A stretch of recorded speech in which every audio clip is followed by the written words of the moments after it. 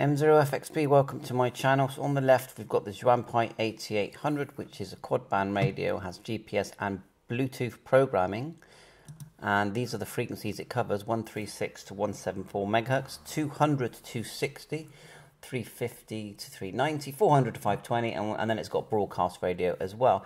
And you can also program it with the normal, computer programming software as well. And you can get them. I think they're about £80 now. I did manage to get one for around 60 to the UK, and an excellent radio. I love it. Just nice chunky little device. Just works great.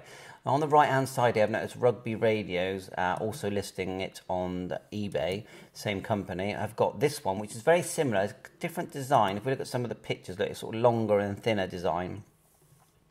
And you can see it's written on the back. It's 10 watt, 136 to 560 megahertz.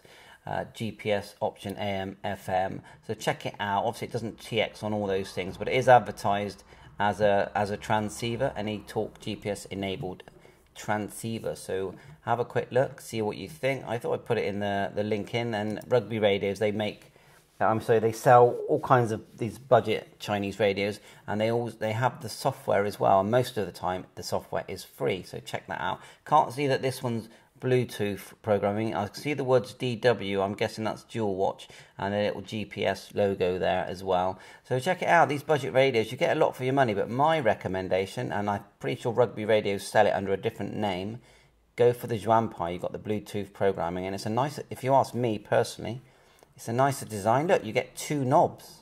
You don't have to use the up and down buttons. 7.3, all the best. Bye for now.